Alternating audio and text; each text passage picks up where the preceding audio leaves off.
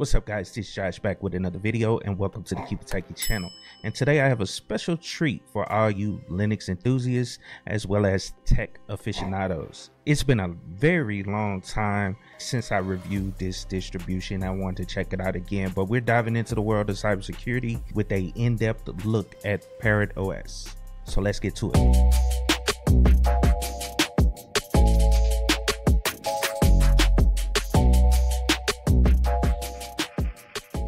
Alright, so let's kick things off with a bit of the background on Parrot OS.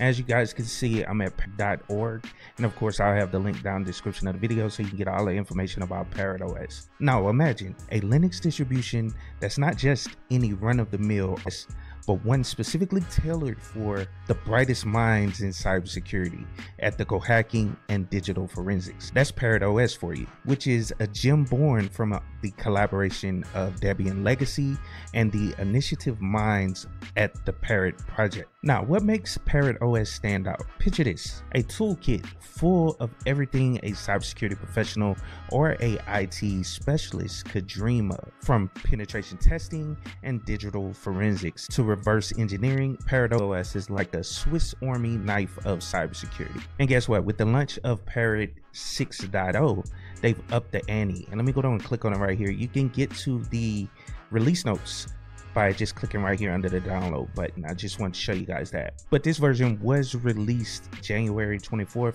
It took me a little while to get to it, but I definitely wanted to cover it because I really like Parrot OS. It's essentially similar to Kali Linux as well as like Black Arch or something like that. It has all the same tools that you would see on Kali Linux, but with its own flavor. Now, just so you guys know, Parrot 6.0 has kind of upped the ante, basing it on the sturdy shoulders of Debian 12 and spicing it up with the Linux kernel of 6.5. This means you're getting not just improved stability, but also a front row seat to the latest in network analysis, enhanced performance, and top-notch hardware support. And let's scroll down a little bit. I just want to get down here to what's new with Parrot OS 6. Now, the folks behind Parrot OS have been busy bees updating their indispensable penetration testing tools and tweaking the system for an even smoother experience. Plus, with a fresh look and some cutting-edge features, Parrot OS is not just powerful, it's also a pleasure to use. And that's one of the things that has made Parrot OS stand out to me from like Kali Linux. They make it look great, and you'll see that when we get to the install part of the video. Now, before we get to the install, let me go back over to the homepage and show you guys how to download it right fast. But all you have to do is hit downloads, and then you have a couple different versions. You have the security edition, and this is all on the left hand side. They have a home edition, they have the hack the box edition, Windows subsystem Linux. They have instructions on how to get it set up that way. There's a cloud edition, architecture, and then a Raspberry Pi version as well. What I'm gonna do is get the security edition. There's a home edition, and this is for people that like privacy and they just want to have a daily system to run that looks like Parrot OS. It comes with a lot of privacy tools, and it's essentially just a base operating system, but it's not loaded with all the tools that you would see on the security edition. So just so you guys know. But let's go down and get the security edition installed. I'm gonna click there, and as you can see right here, it says security edition is a special purpose operating system designed for penetration testing and red team operations. So yeah, it's awesome. Let's go down and download it right fast, and I'll walk you guys through the install. It's really not that difficult, but let's get to it. Before we move forward, I wanted to give a quick shout out to CIQ, the official partner of Rocky Linux. Rocky Linux is a Linux distribution that is intended to be a downstream complete binary compatible release using the Red Hat Enterprise Linux operating system source code. The project is led by Gregory Kurtzer, who was the founder of the CentOS project. So check out Rocky Linux at ciq.co. Alright, so we logged into the live ISO of Parrot OS. This is what will happen when you boot up, whether you burn it on a USB drive or write it on a disk, which I don't know too many people that have those these days, but this is what you'll be greeted with. It'll go right into the operating system where you can try it, and install it. And if you look right here on the desktop, I'm gonna just walk through this right fast, but If you look right here on the desktop, there is the install Parrot link. All you have to do is click that and that'll open up the installer and allow us to install Parrot OS. And then we'll walk through it right fast. They also have a README, you know, .license, that's the license for it. And you can use this live ISO if you want to. There is a password for the live ISO, which is Parrot and Parrot. So it's Parrot for the username and Parrot for the password. Okay, and so this is the Calamaris installer. And if you guys know anything about this installer, is very simple to use. So let's run through it right fast. I just want to walk through and show you guys how to get the system installed if this is your first time looking at this distro. Let's go through, hit next, select your location. This is saying New York, so we're going to switch it to Los Angeles because I'm on the west coast. Hit next, keyboard layout, partition, erase disk, that's what I'll do, but you can set it up how you want to. Just make sure you select the right storage device and make sure if you're installing this on hardware, you have a backup of all your data and you're using a drive that you already have slotted for the install with no data, because it's going to erase the disk, just so you guys know. And you can elect to choose if you want to swap. I'll do swap the file just cause this is a virtual machine. It really doesn't matter. You can also type in a password for it if you want to. I'm gonna uncheck that box. We don't need it encrypted, and that's pretty much it right there. Let's go on and hit next. Oh, and right here is the master boot, you know, record, the location you want to get that installed on, so, or set on. So let's go on and hit next and select or create our user account. So Josh, and then this is Parrot. You can name it whatever you want to. I'm gonna name it Parrot OS. And then let's type in a super strong password right fast twice. And it really doesn't matter, you know, as long as you type a strong password. And I'm glad this is unchecked, log in automatically. Let's hit next, and then this is a summary. And now all we have to do is hit install and wait.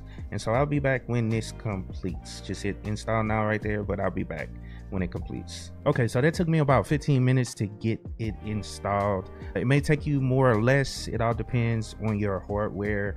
And of course, you guys know that it's installing all these tools, so it does take some time, but I just want to at least let you know that. So all you have to do is hit this checkbox. It's already checked, and hit done, and it'll reboot the system, and then we can go right in. And I'll show you guys a little bit of the desktop. So be back in a sec. All right, so we're logged into Parrot OS for the first time. And we all know Parrot OS is a whole lot different from Kali Linux. And one thing is it shines with the desktop environment, as you guys can see. And if you guys have used the Mate desktop environment, it's known for its balance of performance and usability. And this lightweight yet powerful interface is customizable and intuitive, offering an excellent user experience without sacrificing system resources. And that's one reason I recommend Parrot OS. Is similar to using Windows in a little bit of an aspect because of the start menu down at the bottom. If you click right here, there's the start menu. You can go in and find all your applications there. And you also got your search up here. You know, it's super cool. And just show you guys a few of the things that are included, because they do have a couple differences as far as the applications. Parrot OS comes with a lot more applications for, let's say, a desktop user. It's a lot more tools available to you, applications installed that, you know, you would see on a normal distro, as well as a cybersecurity. Because, you know, Kali, it comes with the tools that you would most likely need in pen testing and all that stuff. Well, Parrot comes with a lot of other tools, so you can use this as a full-blown, you know, desktop environment, along with having access to all those tools pre-installed on the operating system. So for one, if you look up here at the top, this is one thing I want to point out. There is VS Code. So VS Code and it's VS Codium installed by default. From what I remember, I don't remember seeing that on Kali Linux by default, but that is one of the applications I believe that's included. But another tool that I wanted to kind of show you guys, if you go under system tools, you'll see applications like BleachBit. That's kind of like your C cleaner for the operating system, because that's why I say this distro or cybersecurity distro is kind of built for people that want to use it on a daily basis, and it already has like a lot of tools. And BleachBit is similar to C cleaner on Windows. C cleaner, you know, it cleans out the C drive. It gets rid of temp files. It gets rid of excess files and recovers space on the hard drive of the operating system. Well, BleachBit does the same thing. It goes through the home directory, you know, get rid of temp files and different files that are unnecessary on the system to clean it up. Just be careful with it. You know, it's a powerful tool. You can remove things that can kind of brick the operating system, but you know, you want to just make sure you're doing what you're supposed to do.